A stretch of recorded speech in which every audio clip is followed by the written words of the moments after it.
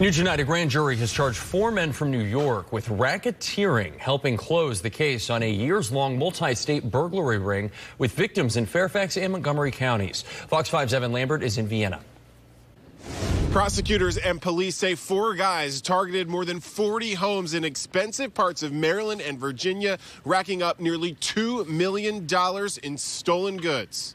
Fairfax County police say a years-long burglary investigation with ties to New York, New Jersey, Maryland, and Virginia is nearly done. This is one of the ringleaders, Sergio Rodriguez Lopez. Police say he, along with 3 others, targeted expensive homes in Montgomery County and here in Oakton and Vienna, broke in and stole $1.6 million worth of precious things. Once inside, suspects stole jewelry, designer handbags, cash, things of that sort. And the victims in these cases tended to be of Asian, Middle Eastern descent or immigrants. Monday, the crew was slapped with racketeering charges by a Fairfax County grand jury.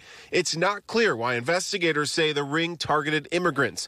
But in a statement to Fox 5, the Maryland chapter of the Council on American Islamic Relations says in part, quote, the reprehensible stereotyping, profiling, and burglarizing of any ethnic group, especially in such an organized fashion, is particularly alarming to members of those communities.